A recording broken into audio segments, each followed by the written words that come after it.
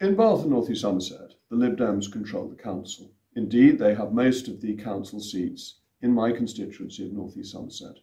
Unfortunately, they care nothing for the rural residents, the residents of North East Somerset, and they keep on making the lives of the people I represent harder.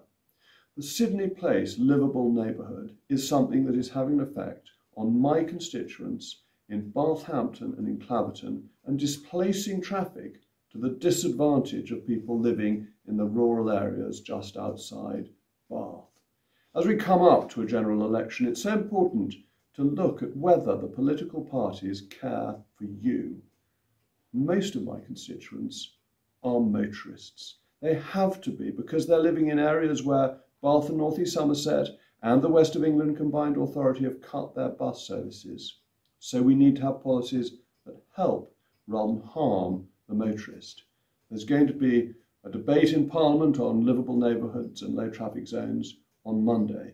It's really important that we allow people individual choice, freedom, and we don't make their lives worse by concentrating on one part of Baines, that's Bath, and ignoring those in my area, that's North East Somerset.